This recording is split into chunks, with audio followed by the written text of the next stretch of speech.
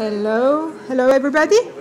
Welcome back to this panel number 5 on settlers and agriculture.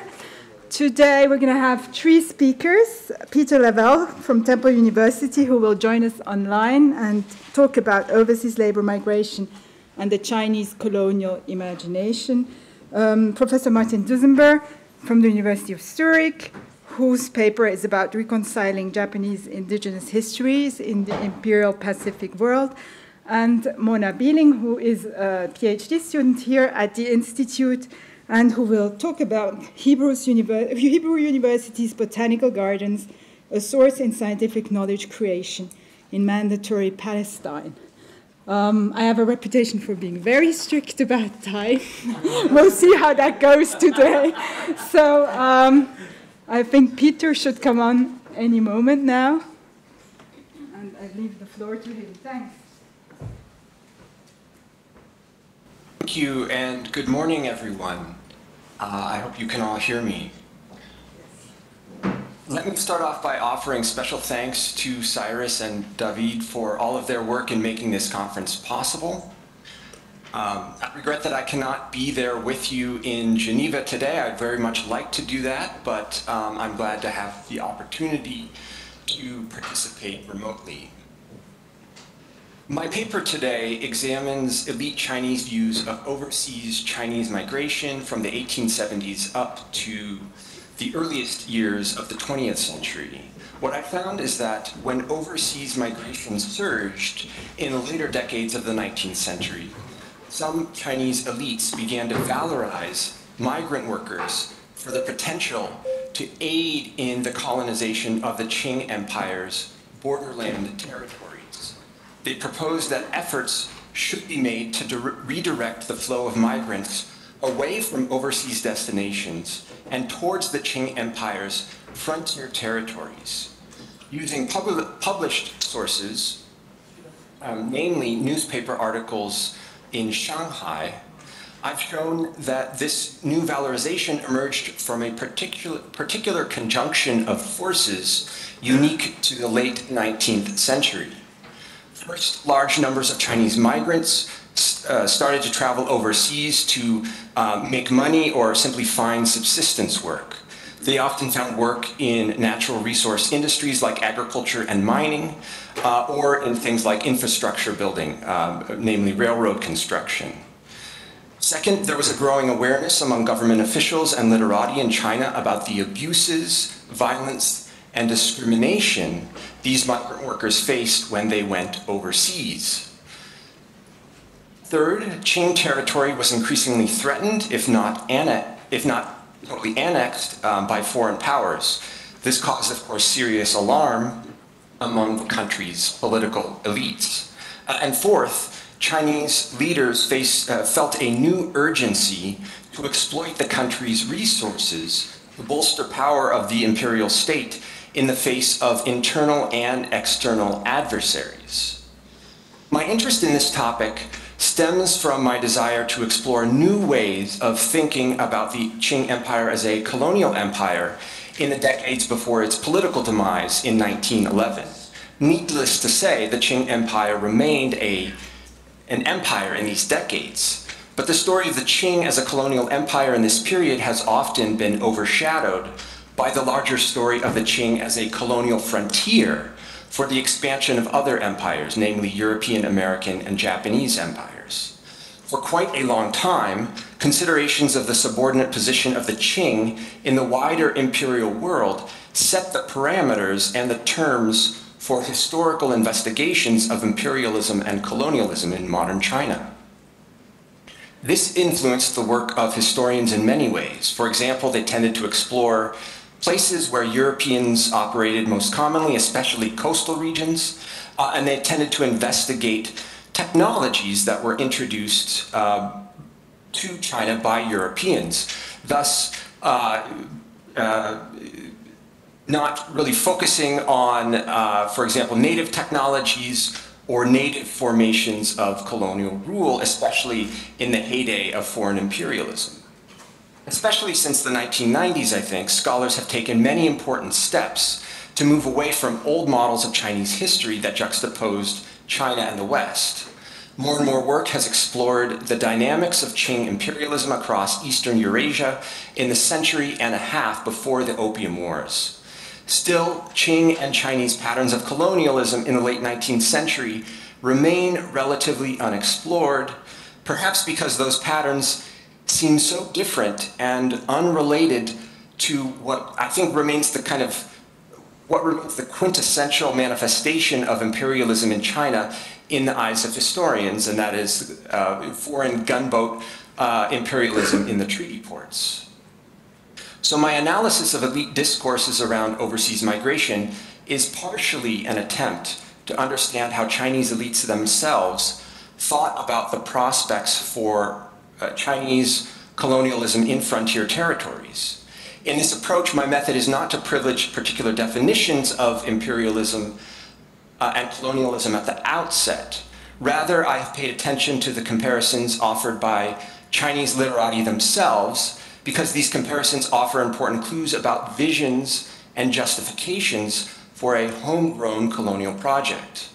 This homegrown colonial project was premised on the assumption that the outer territories of the Qing Empire, which encompassed Taiwan, Manchuria, Mongolia, East Turkestan, and Tibet, were already part of Chinese territory, but which were threatened internally and externally. It was also premised upon the assumption that in order to secure such places for the once and future Chinese nation, it would be necessary to colonize them with Han Chinese settlers, primarily farmers, and thereby create new Chinas in those places. Although it is certainly true that the indigenous inhabitants of these territories were subjected to various versions of and formations of colonial rule that aimed to assimilate them to Chinese norms, in general, in metropolitan Chinese discourse in the late 19th century, these peoples were all but excluded from discussion, simply erased from the page, and erased in the minds of most Chinese elites. For Chinese elites in the metropole, then, land settlement and the development of resource industries was more important to securing territory in the long term than any particular policy pertaining to the acculturation of indigenous inhabitants. But of course, land dispossession was a key policy in this regard. My concern with homegrown formations of Chinese colonialism in the late Qing period does not mean, of course, that foreign empires had no role to play in influencing Chinese discourses about colonial settlement in the Qing territories. What I am most interested in exploring is the way in which Chinese elites understood and justified colonial practices within their own empire by way of reference to the activities of land settlement, resource extraction, and so on in other imperial countries with their own colonial frontiers. The articles and essays I've read suggest that some Chinese elites maintained a keen fascination with frontier colonization as a way to revive a long-lost Chinese imperial glory. And so some of these writings are replete with numerous references and allusions to Chinese history going back 2,000 or more years. At the same time, other writers saw colonial settlement primarily as a manifestation of their country's determination and gumption to keep up with, that is to say, compete with their imperial rivals. Unsurprisingly, this desire to compete with other empires sometimes led Chinese elites to make comparisons that implicitly or explicitly presented Chinese patterns of settlement in the Qing Empire's outer territories as analogs to colonial development in other parts of the world. Especially around the turn of the 20th century, Chinese writers looked overseas to foreign examples of colonialism to articulate their own country's own patterns of rule. For example, some authors explained the empire's control of Eastern Turkestan, or Xinjiang as it's called in Chinese, by way of comparisons with Japanese rule over Hokkaido and US rule over the Philippines.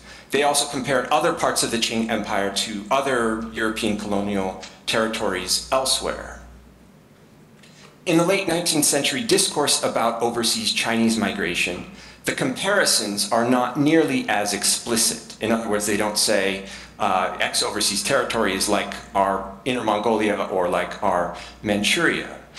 Still, by suggesting that Chinese labor could be beneficial to projects of colonial settlement or resource extraction, regardless of whether they were in Mexico or in Xinjiang, this discourse implied a certain commensurability in strategies and justifications for colonialism in borderland areas.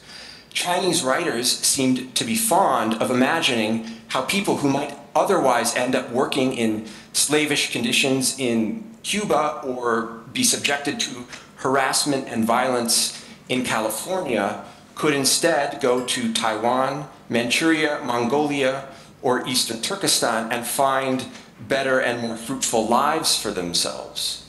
It was imagined that in those places they would be able to do essentially the same things they would have done if they had gone overseas, or if they were convinced to return from overseas destinations.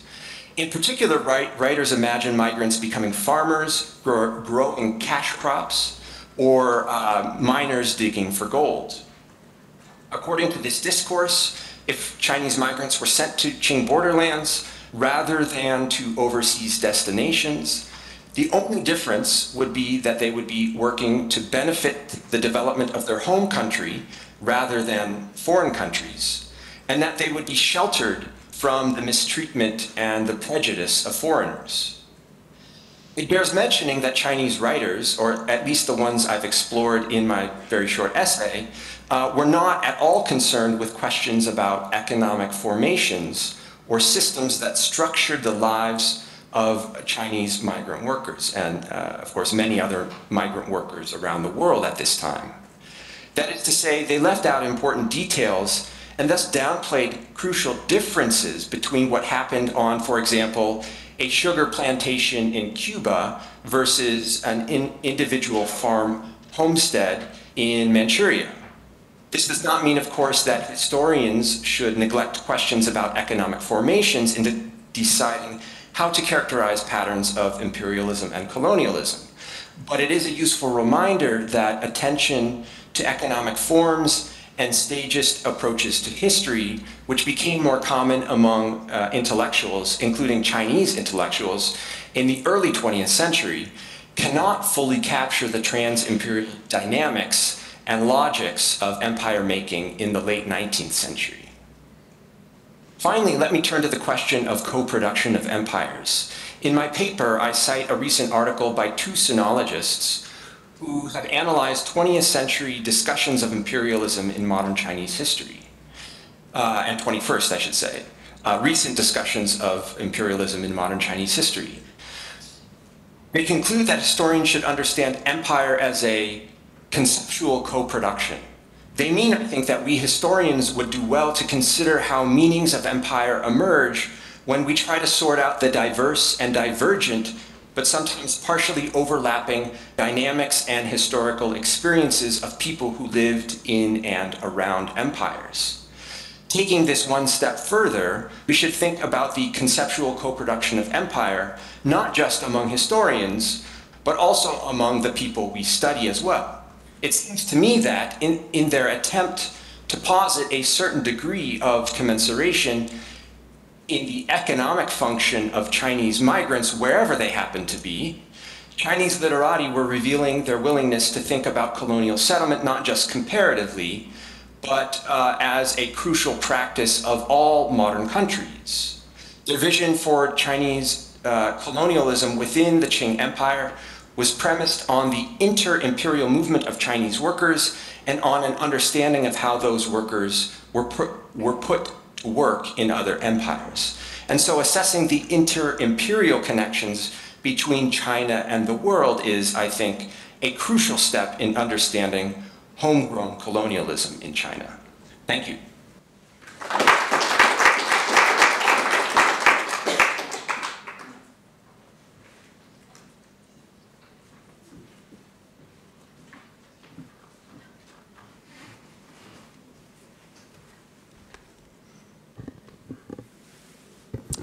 Good.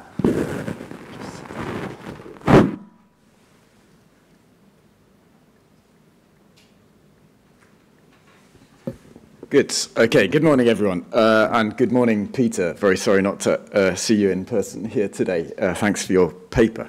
As with the other speakers, of course, today I'd like to thank Cyrus and David for the wonderful organisation of this conference, and of course the Pierre du Bois Foundation for generous support, and also my fellow panelists whose papers I've greatly enjoyed reading.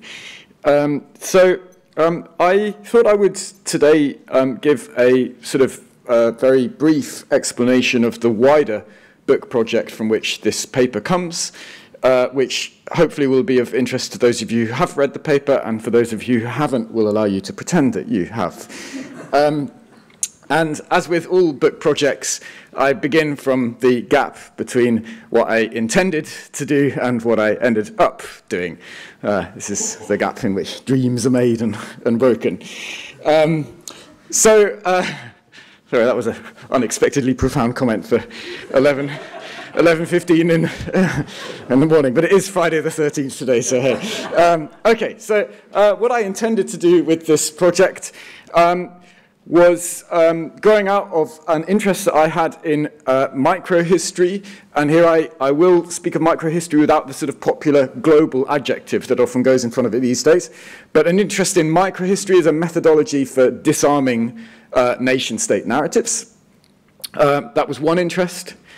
And then an interest that had grown out of my PhD work on trans-Pacific Japanese migration, and the idea that perhaps one could tell a story of Japan's engagement with the Pacific world through a microhistory, in this case by following the story of a single steamship across its 20-year career, in order to sort of think about what was the nature of Japan's, Meiji Japan's engagements with the outside world in the 1880s and 1890s in particular, and to think of those engagements particularly with a focus on labor, rather than on elite students and intellectuals and so on, whose writings still dominate the imagination of Meiji Japan as a global power. This also I knew would bring me into dialogue with new work on imperialism, and sort of building on what Louise Young said yesterday in her keynote speech. I mean, this is, I think, another key change in the historiography of modern Japan, is particularly in new work in the last 2 or 3 years, the idea that labor migrants were also in some ways foot soldiers of Japanese expansionism, even if not to the formal colonies of the Japanese empire, and I'll come back to that. And then finally, a sort of another intention I had was to try and bring in a global history approach, by which I mean here the bringing together of different historiographies. It seems to me this is one of the richest ways in which global history can help us rethink the history of the past. So in this case, the historiography of rural poverty in late 19th century Japan, with a historiography of what is called the dismembering of the Hawaiian nation, the Lahui, at the end of the 19th century, with first the coup and then the eventual annexation. And equally, at the same time, all of that also with the historiography of federation in Australia in the 1890s and early 1900s. In other words, this had to be a trans-imperial story because the ship I was following was going between different empires, the Japanese Empire, the British Empire, the US Empire, and as I'm sort of beginning to get onto in new research, also German colonies in the Pacific. So that was what I intended to do. What I did was, I did sort of write that story, but I was deeply dissatisfied with how I wrote it. And sort of one actually turning point for me came here in this building in November 2013 when I gave a presentation. I think some of the people who were there that day are online today, where I just got off the boat from archival research in Brisbane and also in Tokyo, and so I gave a paper which was about the relationship between Japanese expansionism through labor migration and Australian federation, and everyone in the audience politely nodded and tried not to nod off. In the reaction and in my own sort of reflections on it, I realized slowly that the very framework of multi-archival research, which I was advocating as a methodology, was in fact reproducing and exacerbating certain silences both within the archives and between the archives.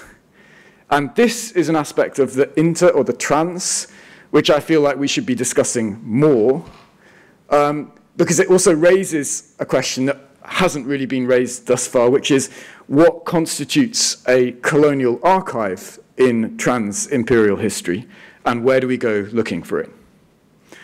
So in some ways, the whole book is therefore actually a mea culpa. It's a set of reflections on what I missed in my initial archival reconstructions of a Japanese ship and its history, and then of what those misses and my subsequent attempted corrections might tell us about the oft overlooked problem in global history, namely practices of archival reconstruction. So this takes me to the two case studies in the paper, both of which work within the wider context of trans-Pacific labor migration and sugarcane production, and therefore speak to this panel's focus on settlers and agriculture. But here I'm going to define imperial quite tightly. What I'm doing in the paper is trying to fold together collections in, on the one hand, Tokyo, and on the other hand, this tiny town in the west of Japan, Kamenoseki, with those of British and US imperialism in Queensland and in the Hawaiian archipelago, respectively. And what I'm trying to do is to make an argument that historians of Japan, in this case, need to pay much greater attention than they previously have to indigenous contexts in our reading of Japanese settler practices across the Asia-Pacific world. I'm not going to go into detail on either of the cases. You can read about them. But what I'll just sort of overview quickly are the sort of conclusions that I come to from these two case studies. The first was an example from the Japan-Australia axis, as it were, from around 1900. And the conclusion was that as Japanese bureaucrats and expansionist ideologues imagined new sites of Japanese migrant expansion, they imagined northern Queensland as empty. And therefore, the diplomatic relations, which are today stored in the Ministry of Foreign Affairs diplomatic archives, were actually based on a set of colonial assumptions from the British about First Nation Aboriginal peoples, namely that they didn't exist in this part of the world and that the land wasn't theirs. And therefore, what we were seeing in the Japanese archive was a co-production of colonial imaginations and silences about, in this case, Aboriginal peoples in northern Queensland. The second example was from the Japan-Hawaii story, and it spanned the period in which this particular migrant I was interested in left Japan in 1889, and the remittances that he made to his hometown in the early 1910s. And this is a more complex story I go into in a bit more detail in the paper, but it boils down to this set of questions, namely, what did Japanese plantation work look like from the perspective of those native Hawaiians who had been deprived of their land by the plantation owners for whom the Japanese now toiled? In other words, to what extent were Japanese laborers colluding in Euro-American settler colonialism in Hawaii? And this takes us into the broader literature of what's been called Asian settler colonialism in Hawaii. But I wanted to then take that Asian settler colonialism framework one step further and ask how might one measure that collusion between the Japanese and the plantation managers and owners for whom they worked. And one level I suggested in the paper was through recruitment, the encouragement which some Japanese migrants made to other Japanese migrants to come make money in Hawaii. And the second was to do with land acquisition in Japan through remittance payments, right? So you made your money on the plantations, you sent the money home, and eventually when you'd saved enough money, you bought land in your hometown. Sometimes you bought 2 or 3 houses, and you really made yourself. And I argue in the paper and in the book that these should be considered the same side of the coin, as it were, with stories of land dispossession in Hawaii. In other words, to sort of extend the Patrick Wolfe framework of settler colonialism, it seems to me that land dispossession is a story which must go beyond the contours of an individual colonial state. In other words, just to conclude, there are, I think, 2 more C's which we should be talking about today. Just go back to the language for those of you who online have no idea what I'm talking about. The idea that we should be thinking in words that begin with C came up. One is co-productions, which is, of course, central to Peter's paper. I should say, Peter, I was also part of the team that Lee Jenko and John Chappell developed that work in, and we can maybe talk about that as a framework more broadly. So one is co-productions, and the other is collusions. And I would like to sort of think about how we use these terms both empirically and epistemologically. What does that mean for our practices in the archives? So just a final quick comment, or 2 sentences, if I may. In the paper, I gave a rather garbled example of this co-production collusion nexus with my sort of very brief and inadequate focus on the term industrious.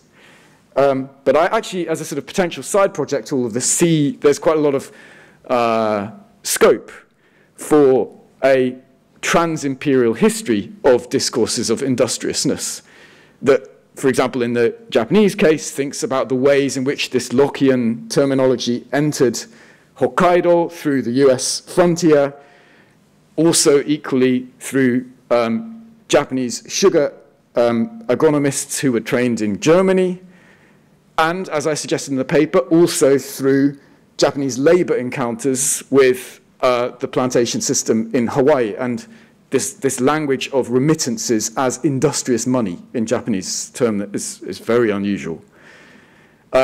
So I sort of wonder, I put this out as an idea, is this something that we could sort of think about together as a project, and I make a plea for help, you know, if anyone could think about how this could be done, and of course it draws on the longer history of this term kimben in the sinosphere, which translates roughly into industriousness.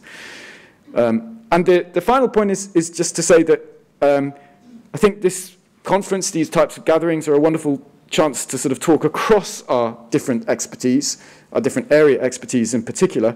But I think it also comes with a kind of danger, which is that we think of other areas, right? I know a bit about Japan, I know a bit about Australia, I think now a bit more about Russia, about the Ottoman Empire, etc.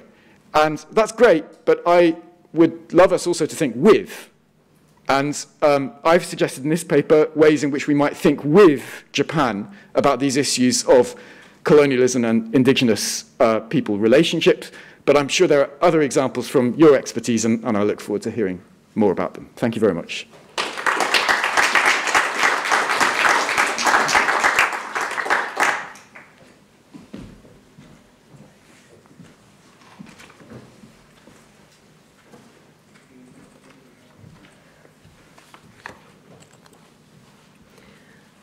There should be a PowerPoint just in a minute, but I can start without my first slide, I think.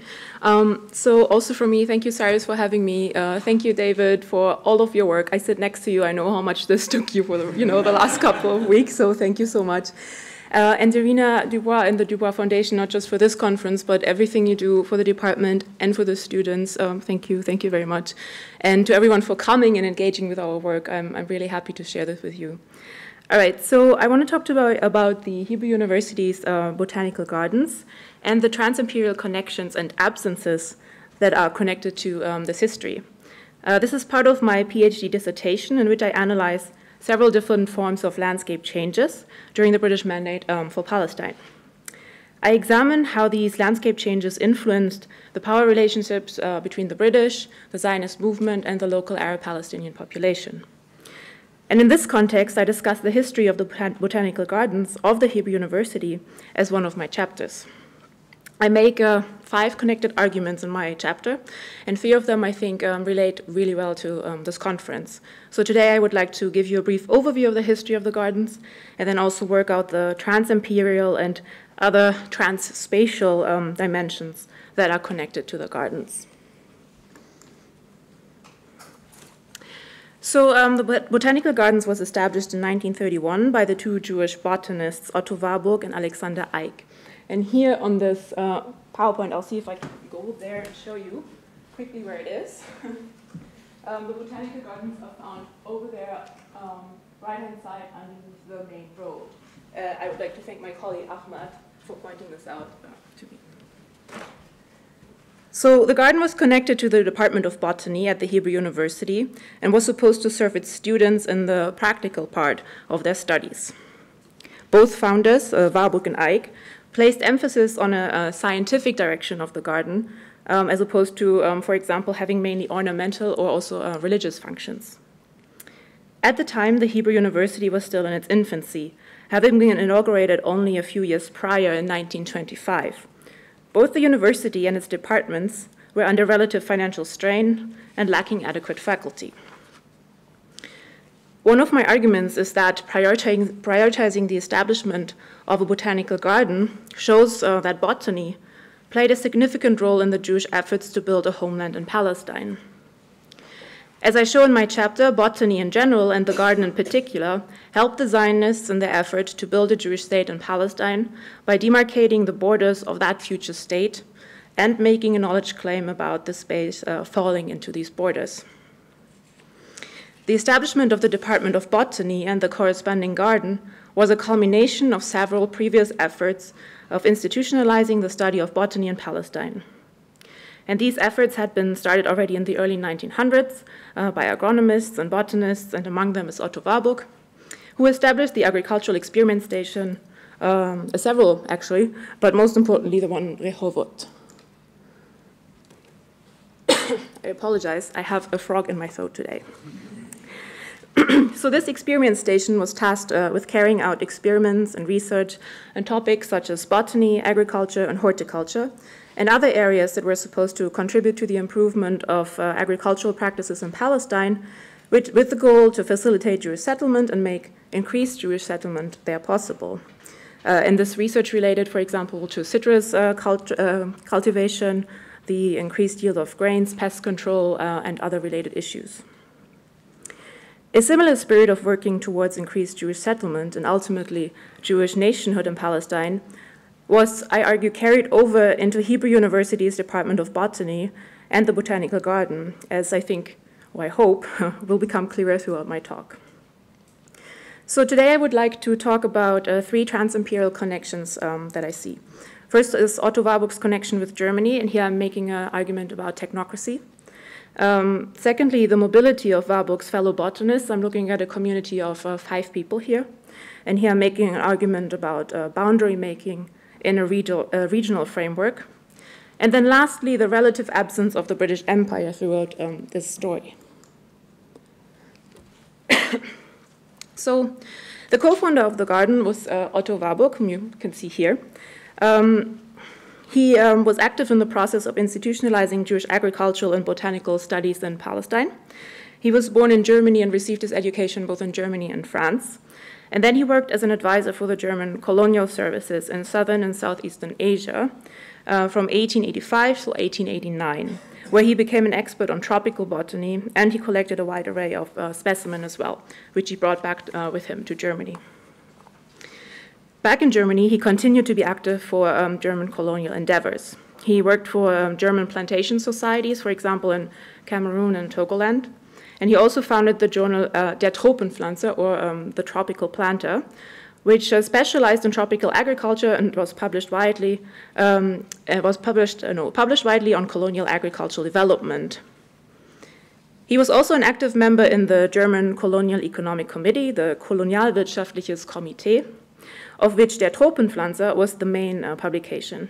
And I think we can see a nice connection here with Moritz von Bresciu's paper from yesterday, because in his paper he mentioned Der Tropenpflanzer as one of the important journals and outlets for example, the news on rubber plantations. So it was only after all this activity for the German colonial efforts that Warburg was introduced to Zionist circles in Europe, whose ranks he then climbed quite quickly until he became the president of the Zionist organization in 1911. He held the post of president for 10 years until 1921, which coincided with his move to Palestine and the start of his activities there. Warburg introduced certain aspects characteristic for the German Empire into his work for the World Zionist Organization, most significantly, and I'm quoting Derek Pensler here, the German colonial services' unique commitment to scientific research and development, end quote. In Palestine, Warburg's personal background and his experience in the German colonial system contributed to his commitment to university education as opposed to more practical agricultural work. And according to Pensler again, Warburg was the scientist who was most influential in introducing the importance of scientific expertise into the establishment of a Jewish national home. Warburg's conviction on the importance of experts' knowledge in colonial development that stemmed from his work for the German Empire was thus carried over into his activities in Palestine and shaped his work there in important ways. And in this context, I argue that the Botanical Garden was part of a scientific, technocratic vision of Palestine, which was influenced by Warburg's experience in and work for the German Empire. And I think this point connects quite nicely to the discussion on technocrats we had yesterday, and which we can maybe expand on a little bit. So the second connection I see is related to the background, the mobility, and the spatial reference points that the other botanists, Warburg's colleagues, held. Warburg was not the only one of the Jewish botanists who experienced mobility across empires. And here I was reminded of Mark Palin's comment yesterday about Friedrich List living in a trans-imperial life. And I think for some of these individuals I look at, this also applies. So when we look at his colleagues at the Department of Botany, we see that 3 stages of mobility were important for this group. Their education in Europe before immigration to Palestine, then the actual decision to move to Palestine, and the travels that the botanists undertook for the research once they were settled in Palestine. And all of these travels combined provided the canon of knowledge on which the botanists then built their work. In Europe, I just want to point out very briefly that 3 of the 5 were born in the Russian Empire and 1 in the Austro-Hungarian Empire. And all of them received their early education in Europe before immigrating to Palestine in their beginning to early to mid-20s. In Palestine itself, the botanists conducted extensive travels in relation with their botanical studies. I want to point out Naomi Feinbrunn-Dotan, you can see on the slide over here, who was also the only female colleague of Warburg. And she had, honestly, the most impressive research itinerary. She traveled throughout the Middle East and Europe, and also had a brief visit to our own herbarium here in Geneva, which is just across the road. I would like to focus on Alexander Eick today, who was the co-founder of the garden, because I think that his spatial understanding and his idea of regionalism connects quite nicely to the story. So yeah, as I mentioned, he was Warburg's closest colleague and the co-founder of the garden, and he mostly worked on the flora of Palestine. To carry out his studies, Eick traveled throughout the region, including Turkey, French-mandated Syria and Lebanon, and other countries in the area. I think it's quite interesting to look at his spatial understanding a little closer and to see where he placed the Jerusalem garden and where he thought that the garden would add relevance in this context. He drew up a very decidedly Middle Eastern context, as opposed to, we might expect, an imperial British or even a trans-imperial European context, considering the botanist's background. Eick, however, claimed that the garden was the only truly scientific institution of its kind, and I quote, "From Turkestan and Caucasus up to the north of French Africa, on the whole vast area which includes the greatest part of the Oriental flora zone," end quote. He also compared the garden to the ones of Cairo, Alexandria, and Beirut, but of course the one in Jerusalem was more scientific and thus better.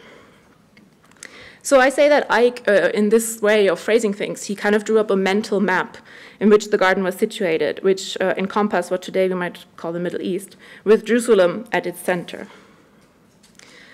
This conception of Ike as seeing the garden as a regional Middle Eastern center, I think, is another axis in the transspatial connections running through the history of the gardens. And to sum up this point, my sources show that the Jewish founders understood the garden as a regional Middle Eastern botanical hub and as a source of legitimacy, even prestige, for the Zionist endeavor. And I'll come to my last point. One transimperial connection that I think was remarkable in its relative absence, namely the connections to the British Empire. As a mandated territory, Palestine was part of the British Empire at the time, but the empire seems to have functioned here just as a backdrop to the events. And to illustrate this point, I'm comparing the Jerusalem garden to the botanical gardens at Kew, London. The garden in Jerusalem had a quite different relation with the gardens at Kew than might have been expected. The garden at Kew had been the botanical center of the British Empire for a few hundred years at that point, and over here I'm showing a modern picture of the temperate house at Kew, just to show anyone who's not really familiar with the place how big of an enterprise this was.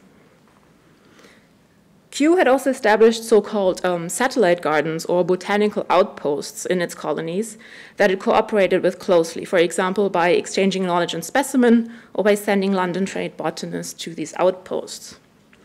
One can see certain parallels between the Kew and Jerusalem gardens, for example, the botanists' goal to improve the land in their wording, and the garden's character as a scientific institution. The botanists that planned and built the Jerusalem garden were not directly involved in any activities at Kew, though.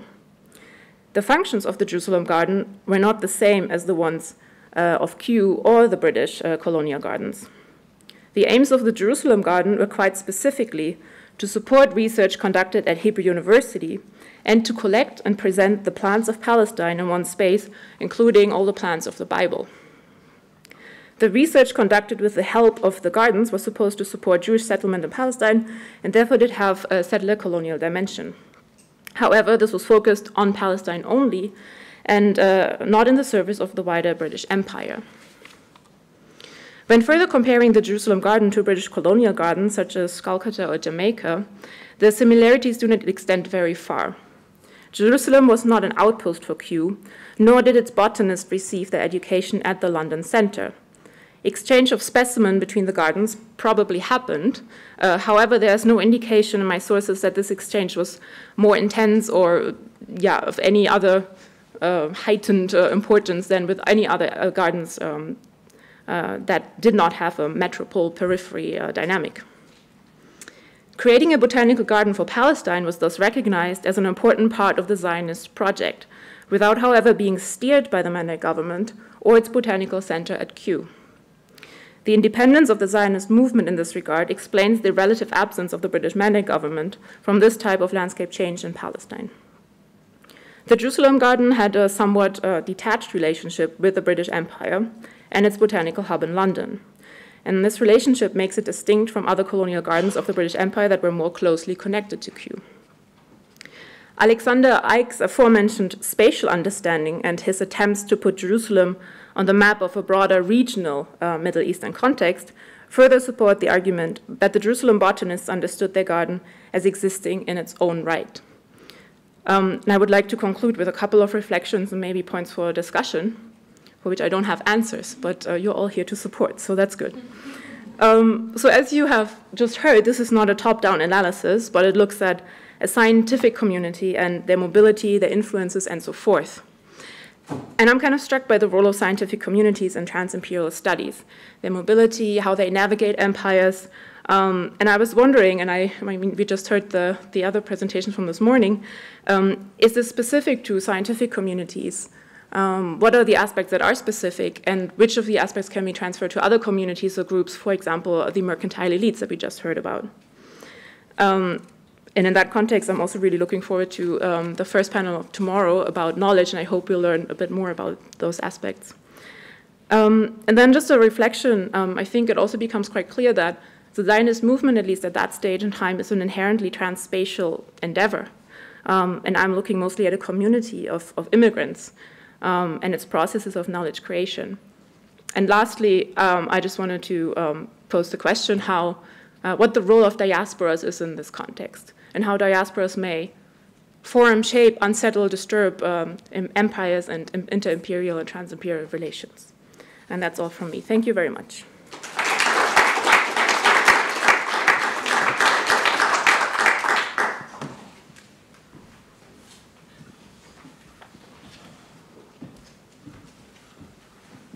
Thank you for 3 very engaging and rich papers that raised quite a lot of methodological and conceptual issues. I see already hands going up. I'm going to start taking a question that was posted online.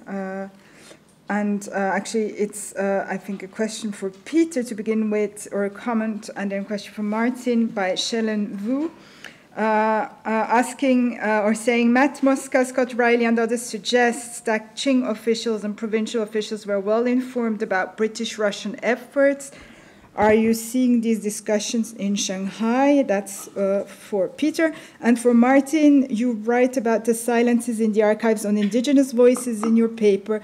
Could you also talk a little about the silence on the gender dynamics of Japanese settler colonialism?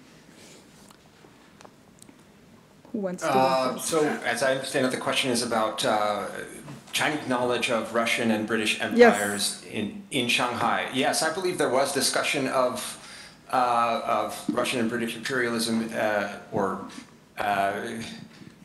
imperial formations without necessarily using those terms in the late 19th century. My work, particularly in this paper, uses a relatively narrow source base, so I've only been looking at some Chinese language newspapers in Shanghai, and those newspapers did have some coverage of those issues, but unfortunately I don't think I can speak more broadly to the full extent of the Chinese language discussions of Russian and British imperialism in Shanghai at the time. Shall I? Yeah. Yeah, hi, Shellen. And sorry, we can't meet in person. Thank you for your question. I can maybe just speak very briefly to 2 aspects of the question of gender dynamics in Japanese settler colonialism. One is sort of behind the story of the individual migrant Fuyuki, which I told in the story, is, of course, the institution of the household, and quite what adjective we should put in front of that household is a historiographical debate. Should it be called a transnational household, a transimperial household? But I think we should think of his work as part of a household unit in which female actors are also extremely important. His desire to buy land, his desire to educate his children in Japan and keep some of them in Hawaii, this is very common practice, and I think those decisions were not just made by the men actors in the household unit. So I think we sort of need to think about actors in terms of the household institution. And then there's a second element which is less so in Hawaii, but definitely in Southeast Asia and in Australia. There were very significant numbers of Japanese female labourers in places like Singapore, Hong Kong, Northern Australia. They were sex labourers. And as a consequence, this links back to the sort of question of archival silences, because their files are not kept in the same locations as the files for the male plantation overseas labourers, because the women were considered to be a law and order problem, and therefore they're kept in the police files and the judicial files, whereas the male migrants are kept in the mobility files of the Japanese Empire, and therein you see a problem, right? Which is the archive is already creating these female actors as problems, as transgressors, even though it's absolutely clear from their personal testimony that they left Japan for exactly the same reason as the men left Japan, namely they were poor.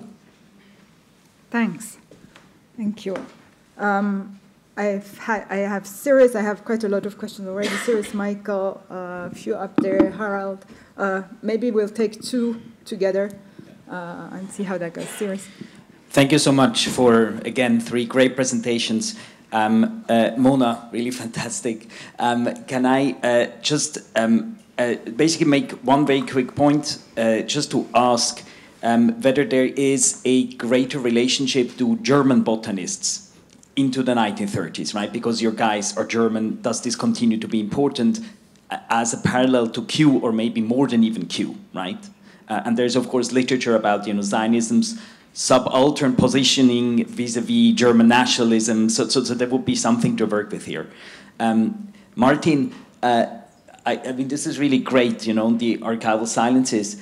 Can you say something about, can you tell us in which categorical ways you think these types of silences in a trans-imperial story differ from silences created by archives in a national situation, right? Because there's, of course, an entire literature on that.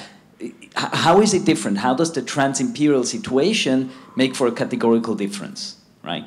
And I will leave it at there. Peter, it'd be great to talk more, but there are lots of people who want to talk, so well, I'll exchange later with you. Yeah. Can you? Yes, please. Can you just pass to Mikael? To me? Yeah. Okay, thanks. Yeah, so it follows on nicely from Cyrus's last question, and it's mostly for Martin, perhaps in part to Peter also. So it concerns the entire relationship between empire or imperial history and migration and diasporas, right? So I mean, like all many subfields, I think imperial history or history of empires has a tendency to behave imperialistically. That more and more areas become part of imperial history. And now I don't have a strong anti-imperialist sentiment in this regard. I have nothing against it, but I wonder,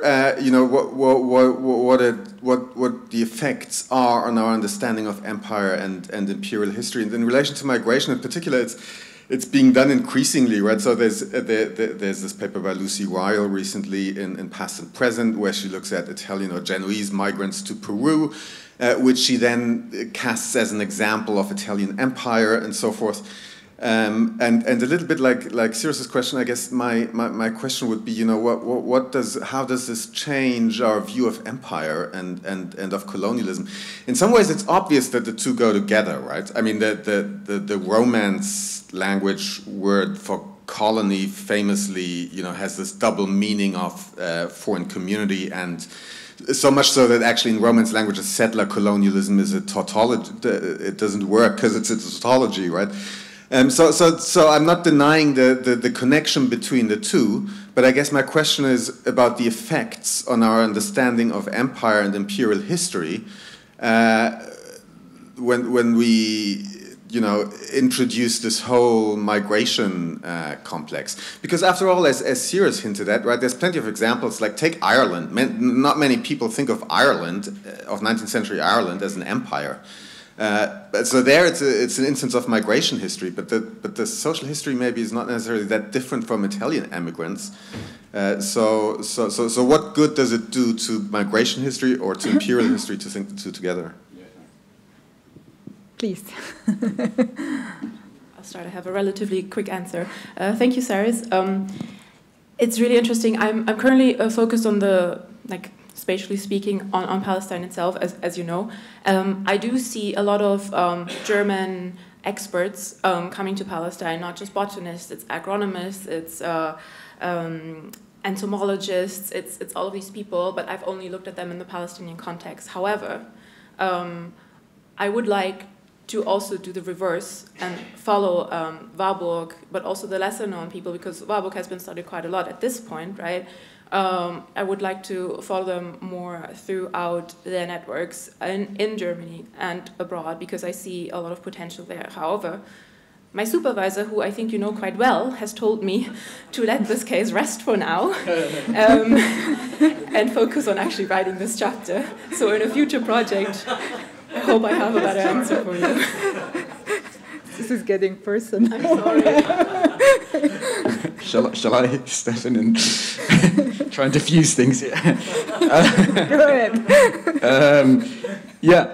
Many thanks. I will try and answer those two questions together, and actually it comes to the question you asked at the end, which is how do diasporas form or disturb empires? I'm going to try and be really quick here, and apologies if I'm jumping over stuff. But I would say that the question of national silence and trans-imperial silence are one and the same question, because in the national historiography of Japan, overseas migration has traditionally been written out. These people, don't really exist in modern histories of Japan, and one of the things that I sort of had to do with some collaborators in Japan when they wanted to do a handbook was they said, could you do something on rural Japan? And I said, where's your chapter on migration? I'll write the chapter on migration. And so, I mean, and this is connected also to a national story in the sense that in local communities in Japan from migrant sending areas, the national institutions, the schools, the temples, the roads, the shrines, and so on, were built with these remittances from overseas. And so there are sort of silences in this national story of the extension or the expansion of the Meiji state,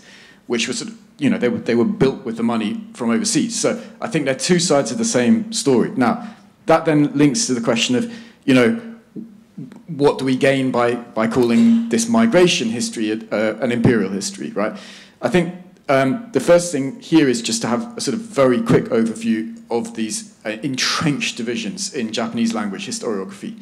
And they are basically defined by destination, right? If you were a migrant and you went to Taiwan, Korea, Manchuria, Sakhalin, you were a colonist and you studied an imperial history. If you went to Hawaii, Australia, Brazil, North America, you were an emigrant, and that was an entirely different set of academic institutions, and those two didn't speak to each other, right? With the consequence mainly that the trans-Pacific migrants were again silenced from this story. Now, the reason you have to bring them into contact is because all this new research is showing, and indeed I mentioned it just very briefly in my paper, there were these incredibly important contacts between Japanese migrants in California and Japanese migrants in Manchuria, for example, right? Building on the work that Louise did. Between Hawaiian pineapple producers and coffee producers Japanese coffee producers and sugar producers in Hawaii, and the development of the Japanese sugar industry in Taiwan, for example, of which, you know, my guy Ijima in the paper is one example. So there's, I think, all sorts of ways in which we have to think about these non-colonial sites of Japanese expansion as part of an imperial Japanese story.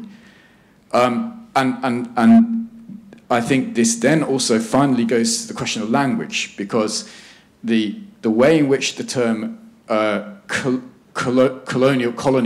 colonialism is translated into Japanese in the late 19th century is first a domestic translation. It's to do with Malthusian expansionism. There is an overpopulation at home, we have to send people overseas. So the character is increased people, which is shokumin, which is translated as colonialism, right? But then around the turn of the 20th century, that first character is replaced by a homonym, shoku, but with a different reading, a different meaning, which is plant, right? So to plant people, right? And there you see a shift in Japanese, which I think is very useful for us to think about conceptually, between overpopulation at home and the planting of people and plants and so on overseas. And I think Japan gives us a great way of thinking through those problems through that linguistic shift around 1900. Thank you. Yes, no, it's you. Please go ahead. And we'll take Harald Itang, I think. So this was actually mainly a question to Mona, but it has a cognate with, I think, what Michelle was asking about terminology. There's a structural tendency over time to treat scientific work as part of a larger colonial project and in a kind of power knowledge direction. And I'm wondering whether in the same way as the Marxists once didn't want to overdetermine everything by understanding the state as just an organ of class rule, there's a way to understand at least the relative autonomy of science and scientists. And I think maybe in your work there's an opportunity to do this where you can distinguish between two kinds of colonialism, if you want to call it colonialism, which I think connects with the question of whether somebody moving across the seas is automatically a colonist or not. So, thanks. Thank you. Can we also just add Harald's question?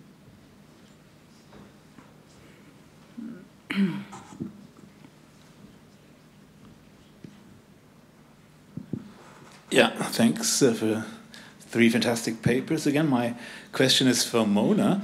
I'm interested in the issue of language. So, having looked a bit or discussed with my group the position of Swiss scientists around these times who became conspicuous in various imperial projects. So one of their great advantage was their versatility in terms of their linguistic skills. They could publish in French, German, many of them English or Dutch as well. So they had this advantage of being potentially trans-imperial. So what about your German heroes, Eick and Warburg? So the Tropenpflanzer, for instance, was that read only in Germany and by some, as we have heard, Japanese observers who were trained in Germany, or was that also received internationally? Was there a flow of knowledge between these linguistic spheres? So were they integrated in this international République des Lettres, or was it a very monocultural, monolinguistic affair? That would be number one. And if there, could we then see it maybe, if it was monolinguistic, as a German hijacking of this emerging Zionist and later Israeli scientific or biological realm, and how this developed later on? So in which languages did they publish? Was there attempts of Hebrewisation at some point? So how did this develop in the later 40s and 50s? Thank you. Thanks. No, we'll leave it at that, but there is a lady just behind for the next round. Okay. Thank you. Please. Thank you very much to both of you for the questions. So Ben, thank you very much. I think I completely agree with you, and I think this also leads me back to something I was wondering about yesterday when we were talking about the technocrats. It's not the technocrats. I mean, even with my small group of people, and I would not refer to them as my heroes, but that's just a side note. I hope it didn't come across like that. There is so much tension in between them. Like among them, they are discussing how should we draw up these gardens, which plants should we include, which ones should we exclude. The main contention I see here is between, again, Warburg, who is this like, and I call it very simplistic, but like this supporter of scientific botany, and then we have his opponent, Ephraim Haruveni, who has a Jewish education, Jewish religious education, and a botanical education. Comes to Palestine and wants to recreate the landscape of the Bible, because this is the Holy Land, and there's only one Holy Land in this context. So he sees the need to really go against like scientific understandings of botany at the time, and not plant the gardens in terms of taxonomy, different plants in different natural regions of the land. No, he wants to look back at the holy texts and see how landscapes were described then, and then recreate those images in that garden. So Jewish religious people, but also Christians, could come and could support this project. So this is something I would just add. I didn't have time for it today, but this is not a homogeneous group. Yeah, that's my first point. And the second point, to your second sub-question maybe, is I also agree that I don't think that actors, just because they are traveling or mobile, necessarily and directly can be interpreted as trans-imperial actors. And I do think that maybe this concept has to be thought through a little bit more carefully. I would have a connected question back to the audience, or like a couple of points for reflection as well. As, for example, for me, I focus a lot on European metropoles. Is that enough to make it trans-imperial? I honestly don't think so. So that would be my answer to you. And then, yeah, Harald, thank you very much also. This is really important. To my knowledge, the Tropenpflanzer was not translated. However, I do think that we have to not see all of these empires in their homogeneous kind of language blocks. There were a lot of German speakers as well in the other empires, right? Or German, again, experts in quotation marks, were employed by these empires and were working for them. So I don't think that der Tropenpflanzer was inaccessible to the extent that you might have been hinting at. And I see from the story we heard yesterday from Moritz von Breskes that also this had really a wide readership. I would like to add as well that, yes, for my community of people that I'm looking at, they had diverse backgrounds. They were speaking German, French, Russian, Hebrew, Yiddish, all of these languages. And they were publishing, in the beginning, mostly in German. But then, and this is connected to, you know, the bigger story of also having a Hebrew university there and the kind of the language wars that were going on at the time, the idea what should the language be of this newly created nation here in this land, were mostly moving towards publishing in Hebrew. An interesting connected point to this is as well, because I was looking at the connections between them and the British Empire more broadly, not just through Kew. I don't see British officials taking the knowledge that's produced there at the gardens and then incorporating it in their writings or in their research, which again makes it kind of detached and not a part of this whole empire story, which I find quite interesting, because they were doing a lot of important research in terms of agricultural sciences, soil sciences. Soil erosion was really big on the agenda at that time in the 30s, connects to the US as well, but I don't see them taking the work that they did there on their own terms and then using it in other publications. Thank you. We have a few questions just there. Yes, please.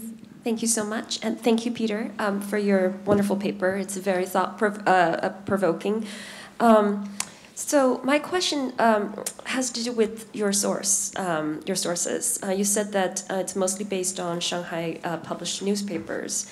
And I was just wondering, the lack of archival materials, you know, to what extent does that complicate, or the access of archival materials, could it complicate your story?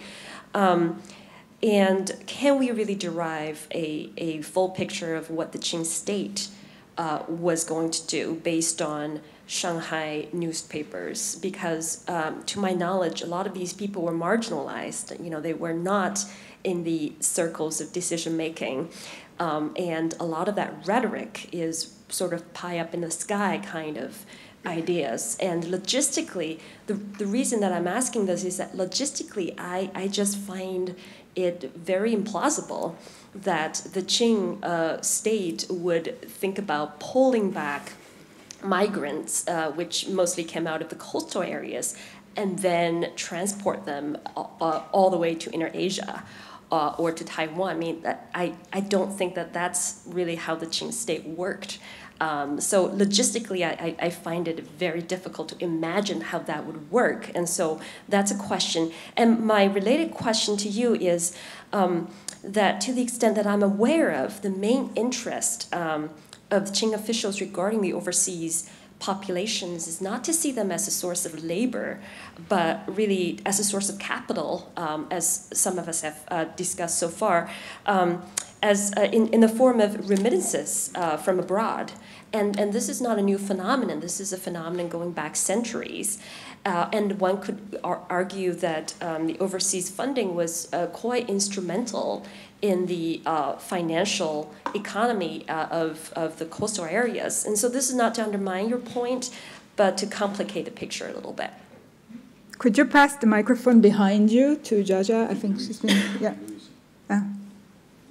Well, for she was long time since. I think you wanted to say something. Yes, thank you very much. I have a question to ask Dr. Peter, and my first question is, to what extent in your research, the empire or imperialism you refer to those Chinese intellectuals' imagination, colonial imagination, is rooted in the traditional Chinese Confucians, 天下 worldview, or it is come from their encounter with the Western colonialism and imperialism? Because as far as I know, I think many Sinophone historians, they are quite reluctant to call the Qing as an empire, and they would rather to call it as a 天下 state. And my second question is, as far as I know, I think the intellectuals in Shanghai, most of them, they are Han Chinese, and they have been influenced by the Western capitalism or Western colonization, and so the so-called overseas colonial expedition in your research is they want to build up an empire still controlled by the Qing ruler or Manchu ruler, or it is an empire they want to build based on the Han majority. Yeah.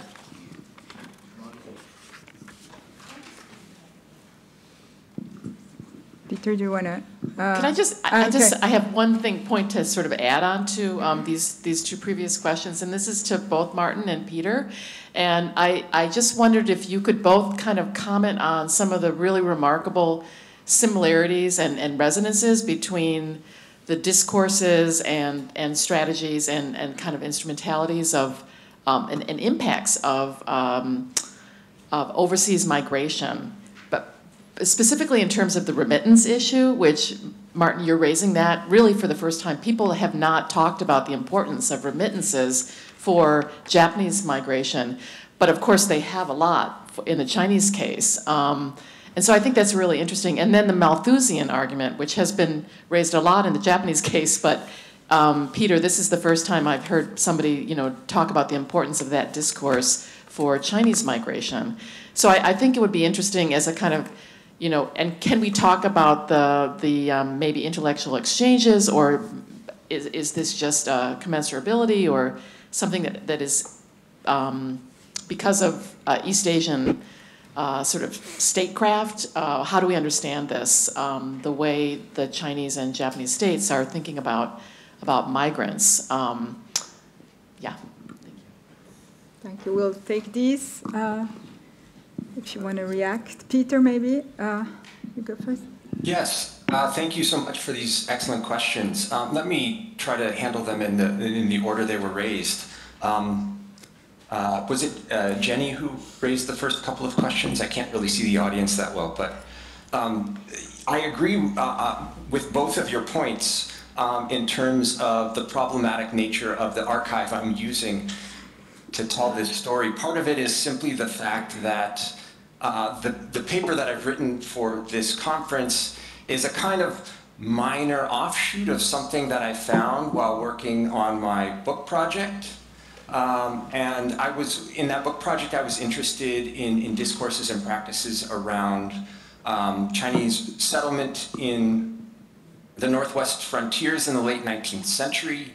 And in the process of telling that story, I came across these sources, which are very much located in Shanghai newspapers with some additional sources here and there, which describe really a kind of imagination of what could happen, but certainly not what the Qing state was planning to do or what even could take place given the financial constraints on migrants and on the Qing state itself.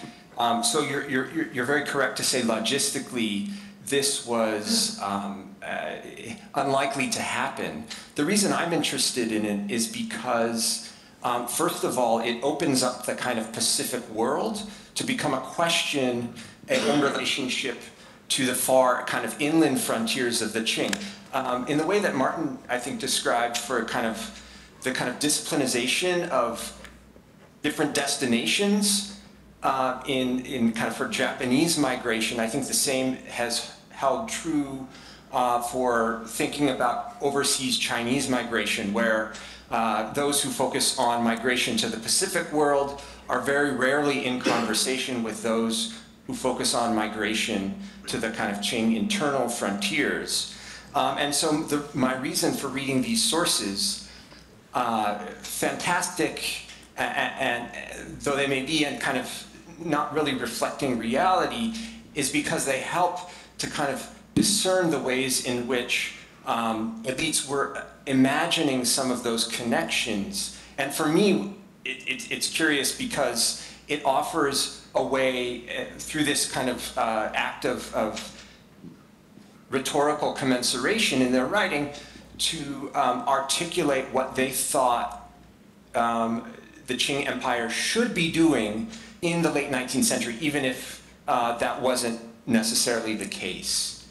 And so logistically, you're completely correct to suggest that it would be difficult to imagine very poor migrants from the southeastern provinces who were traveling overseas to be redirected to the northern or northwestern frontiers. Certainly, migrants as a source of capital, again, more important in these decades than migrants as sources of labor for these frontier territories. So again, the discourse that I'm analyzing here doesn't necessarily reflect the reality of on the ground or even the aims and policies established by the Qing state, but rather, it opens up questions about how Chinese elites are thinking about colonialism, even if it doesn't necessarily materialize through Chinese migrant labor right at the time, but maybe later on, and certainly decades later, very, very much into the 20th century. In terms of the question regarding whether or not Chinese leaders or elites are using Chinese terms or Western terms to think about colonialism, this is also an important question, because certainly up to the very end of the 19th century, in Chinese discourse, they are often relying upon Chinese terms, and when they're situating late Qing colonialism within a kind of longer span of Chinese history, they're very, very much focused on, they're very much using kind of allusions to past historical Chinese episodes and using Chinese terms to describe what's happening. And then, starting in the first decade of the 20th century, they begin to appropriate more kind of translated terms drawn from the Western historical experience to kind of describe what is happening. And so I'm in this paper in particular, I'm not so caught up on the terminology itself, but rather, again, that the way in which elites are focused on the dynamics of frontier colonization or colonial development, particularly in the Americas, and the ways in which they imagine that to be not so much different from what should take place in the state, and having that analogy be a kind of suggestion for how they understand Qing colonialism. And then, of course, in this period, you raised the question about Han colonialism versus a kind of Qing imperialism. And here, the way I'm kind of approaching the topic, and what I find in the sources is that writers are very much interested in seeing the kind of development of Qing colonialism through the movement of Han Chinese people. In fact, that is one of the major mechanisms that they understand has to take place for the Qing Empire, even though it remains kind of a Manchu-led empire, to substantiate its rule in those outer territories. So Han Chinese colonialism is a kind of centerpiece of that late Qing strategy. Maybe I'll stop there and let Martin jump in, because I know part of the last question was for Martin as well. Thanks, Peter. Yeah, Luis, there's lots, I think, that is very interesting about this and that also still needs to be done. I mean, one of the things when I was reading Peter's paper and hearing him speak is that in some ways this call for what one might imagine a sort of refocusing of Chinese migration foreshadows this sort of call in the 1920s in Japan to refocus from North America to the formal colonies, right? So I think that would be something to talk about, Peter, at some point, is sort of, is that something that actually Japanese intellectuals are looking at sort of to the end of the 19th century, the Qing Empire? I simply don't know. What I think is very interesting, and I do know a little bit about, just on a linguistic thing, the term for the soldier settlers in Hokkaido, Tondenhe, is of course a term from the Xinjiang frontier. So there's a sort of linguistic overlap there that I think is very interesting. The Japanese policymakers are looking to the Qing expansion westwards as they model colonialism in Hokkaido. And the other thing that's interesting is that on the one hand, in Meiji, mid-Meiji intellectual thought, you've got this movement away from Asia, this famous idea, you know, that Japan should leave Asia, should throw in its lot with European countries. And yet, the same people who are kind of making that argument, particularly Fukuzawa Yukichi, who's a very famous journalist and intellectual, he's also praising the Chinese. Not the state, but he's praising the migration mentality. And later on, Tokutomi Soho, who's a very famous intellectual and journalist, right around the time of the Sino-Japanese War, as he's articulating a discourse of Japanese expansionism, he's saying our model should be these expansionist Chinese merchants who go all over the place, and, you know, we, the Japanese, are not expansionist enough. And if only, you know, we hadn't been closed for 2 centuries during the Tokugawa, you know, we would have as many millions of Japanese overseas now as the Chinese do. This is right as Japan is going to war with China.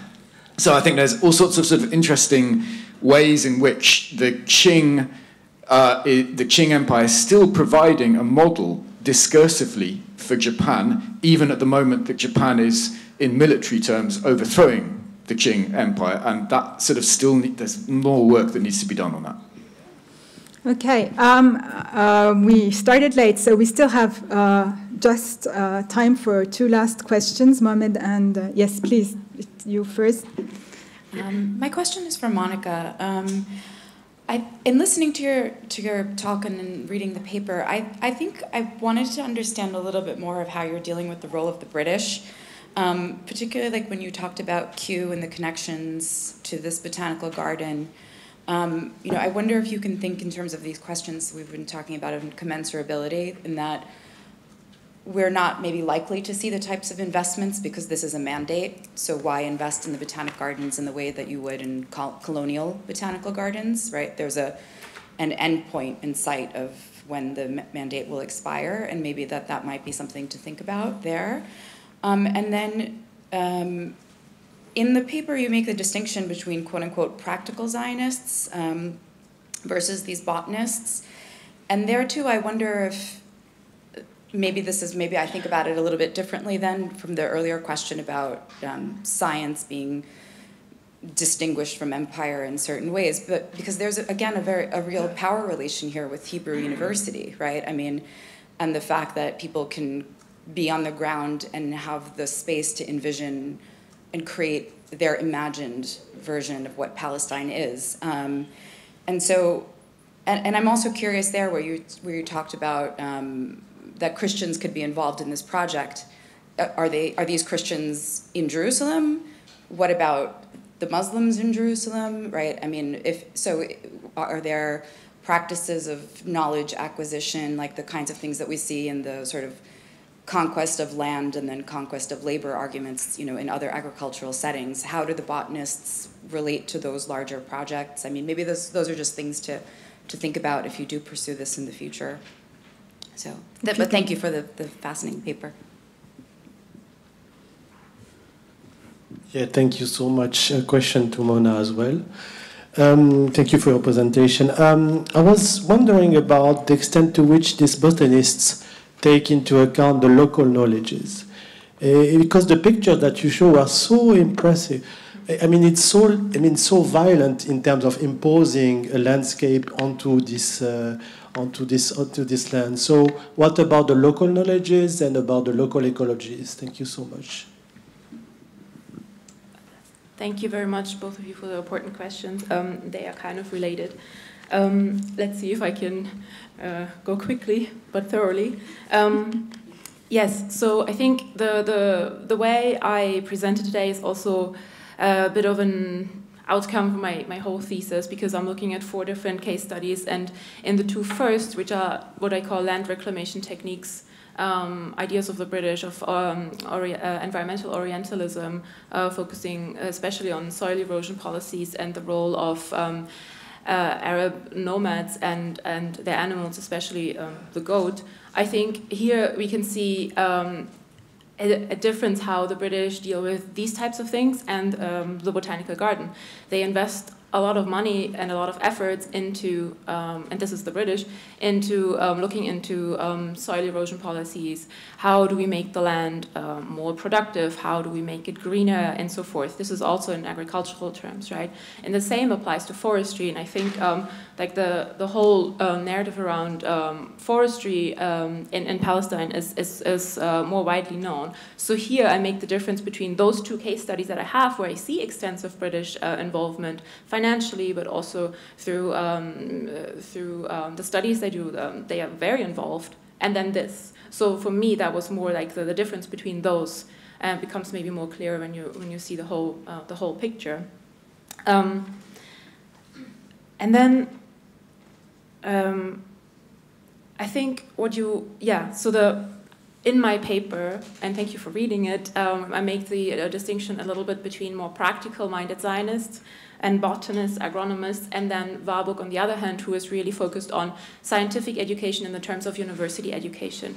And here, the main argument is that they were all belonging to a group that was by contemporaries called Botanical Zionists.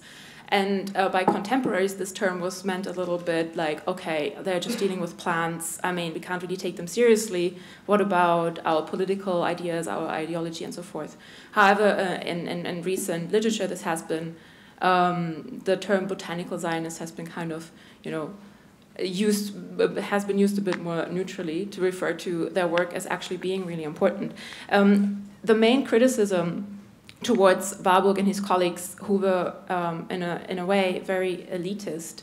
Warburg was a millionaire. Warburg was very involved also in university politics, and that all I think fed into also how he was able to set up all of these things. And the main criticism against them was by, for example, Wilkansky and others, who said, hey, we're coming from a Europe where we are disconnected from the land, and now basically you are disconnecting us again by bringing us back to the university, but not making us work the land. And this was like the main, this was one of the tensions that was there as well between the practical, what I call practical and scientific botanists. And I hope that makes it a bit clearer. When I refer to Christians, no, this was American Christians. There was a tour by Ephraim Haruveni, who was this proponent of biblical botany. He went to the US and was holding lectures and talking about his garden of the prophets and sages that he wanted to establish in Palestine. And basically this was a tour of public relations and funding, I guess. So in this context, he didn't take into account the local Christians in Palestine. And this connects to the last point, which is one of also my main arguments in the chapter, but it doesn't really relate to trans-imperial connections, so this is why I didn't mention it today. I see two areas in which local Arab Palestinians play a really important role in this story. Firstly, the whole question of land, and I pointed out to you where the botanical gardens were. This was a very intricate endeavor to actually get the land. There were lots of different negotiations around it, but during those negotiations, what Magnus, the president of the Hebrew University, said, he was negotiating with the British Mandate government, was there were some ideas, but then, the lifter Arabs were kind of in the way. And I find a quote in my sources that actually says, yeah, but we don't really care about the lifter Arabs, we care about our garden, so please make it work. So one of my arguments is that expropriation of land was really important in the story as well from local Arab Palestinians. And lastly and secondly, local knowledge, of course, existed. I mean, the local people had the best knowledge about their flora, right? Ephraim Haruveni, who was working on the biblical botany side and who was a bit sidelined by the others, was actually only one of the group who spoke Arabic, who established a museum that was open to everyone in the community and also made connections to local Arab Palestinians. He did so because he thought that these people were the stewards of the Holy Land. They had been there since the Jewish people had to leave the land, and this is why they were the ones, if you imitated their knowledge, you could kind of recreate old knowledge of biblical times. So he was the only one who was kind of more in touch in a way with local knowledge. However, first of all, because he was sidelined by the other group at the university, in his garden never actually came into reality. And because he did not incorporate any of the local Palestinians into actually working on the land, or in the garden, he just took their knowledge and then went with it. Like on his American tour, there was no Palestinian with him who could like talk about these things. So I think it is important, first of all, the land question, and second of all, the sidelining of the local knowledge as well. Yeah, and thank you for pointing that out. Thank you, Mona, and thank you, Peter and Martin, for excellent papers and great discussion. Please, you need to come to the front for the photograph.